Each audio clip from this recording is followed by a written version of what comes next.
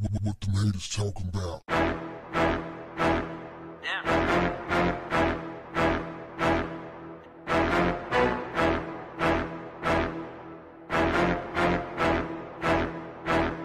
What's up, family? If there are some kids in this house, I need you to get them out. Listen to me, family. Listen to me good. I need you to get the kids out of the room because this is grown folks' conversation. I finally got a chance to listen to Megan Thee Stallion and Cardi B's song WAP, which stands for Wet ASSPU. You get it? Let me just say that the song is so nasty. I had to turn on some porn when my grandmother walked in. This song is explicit, but it's jamming like a fool. Oh no, fam, look, I'm gonna tell you something straight up. Look, I can appreciate a jamming song.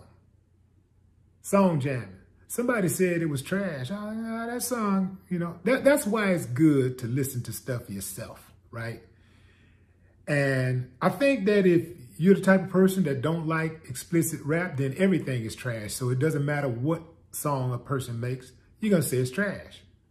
But if you can appreciate a dope song, if you can get past cuss words, song is jamming.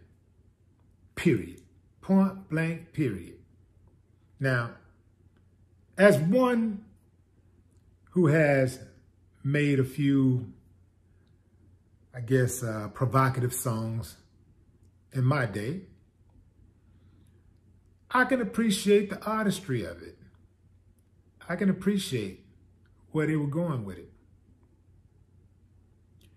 The song had all of the elements that it takes to make it a classic. That song is going to be a classic. Because let's face it, there have been many women who have claimed to have a WAP, right? To have WAP, right?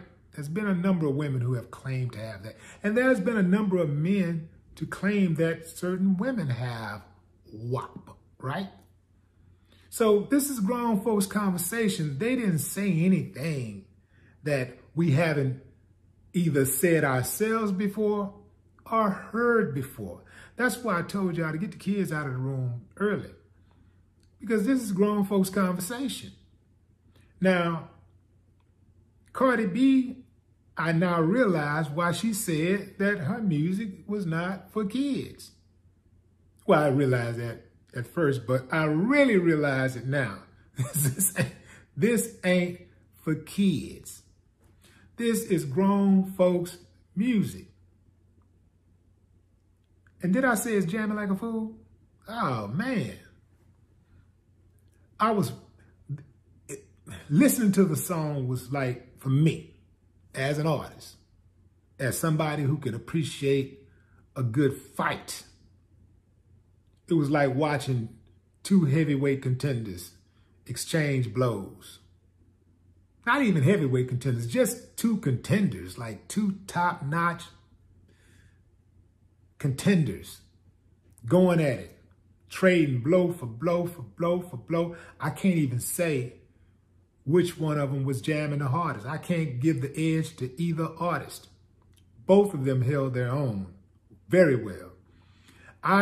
To this date, I have not heard anybody blow out Cardi B, and I haven't heard anybody blow out Megan Thee Stallion on a song.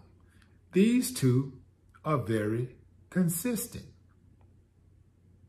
Very much like Nicki Minaj. She's very consistent. No matter what you think of her, no matter what you think of Megan, no matter what you think of Cardi B, man, them girls be jamming, man. They got it. They got some killer lyrics.